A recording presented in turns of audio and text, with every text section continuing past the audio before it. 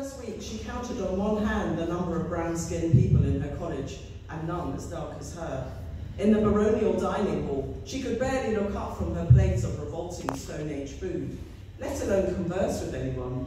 She overheard loud reminiscences about the dorms and drugs of boarding school, Christmas holidays in Goa, the Bahamas, gap years spent climbing Machu Picchu or building a school for the poor in Kenya, about herring down the M4 for weekends in London, house parties in the countryside, long weekenders in Paris, Copenhagen, Prague, Dublin or Vilnius. Where was that even?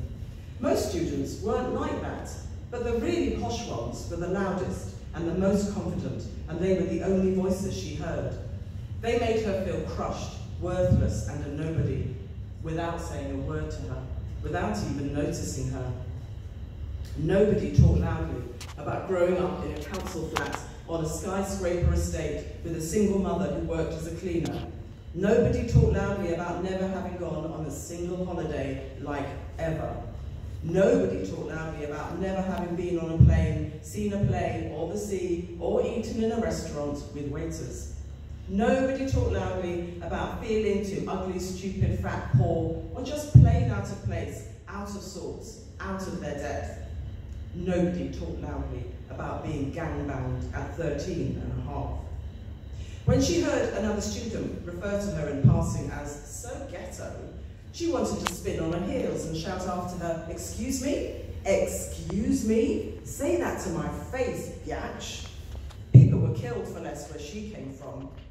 Or had she misheard it? Were they actually saying, "get to" the library, supermarket?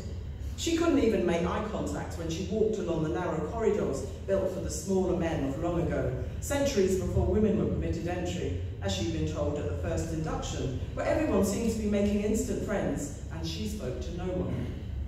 People walked around her, or looked through her, or was she imagining it? Did she exist, or was she an illusion? If I strip off and streak across the quadrangle, will anyone notice me other than the porters, who will no doubt call the feds? An excuse they've been waiting for ever since they first set eyes upon her. When a student sidled up after a lecture to ask for some ecstasy, Carol almost texted her mother to say she's on the next train home. At the end of her first term, she returned to Peckham, informing her mother she didn't want to go to back to university because although she liked her studies and was managing to stay on top of most of it, she didn't belong there and just wasn't going back. "I'm done, Mama, I'm done." Which K nonsense be this? Bummy shouted. "Am I hearing you correctly? Or you make I clean my ear with matches?"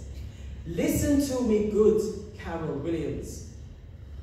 Firstly, do you think Oprah Winfrey, VIP, would have become the queen of television worldwide if she had not risen above the setbacks of her early life? Secondly, do you think Diane Abbott, VIP, would have become Britain's first black woman MP if she did not believe it was her right to enter politics and represent her community? Thirdly, do you think Valerie Amos, VIP, would have become the first black woman baroness in this country if she had burst into tears when she walked into the House of Lords and seen it was full of elderly white gentlemen? Lastly, did me and Papa come to this country for a better life, only to see our daughter giving up on her opportunities and end up distributing paper hand towels for tips in nightclub toilets or concert venues, as is the fate of too many of our countrywomen? You must go back to this university in January and stop thinking everybody hates you without giving them a chance. Did you even ask them? Did you go up to them and say, "Excuse me, do you hate me?"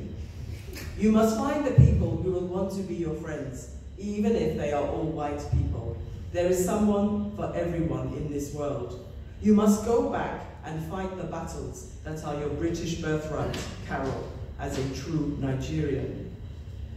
Carol returned to her college, resolved to conquer the place where she would spend the next 2.5 years of her life. She would fit in, she decided. She would find her people, as her mother had advised. That's it.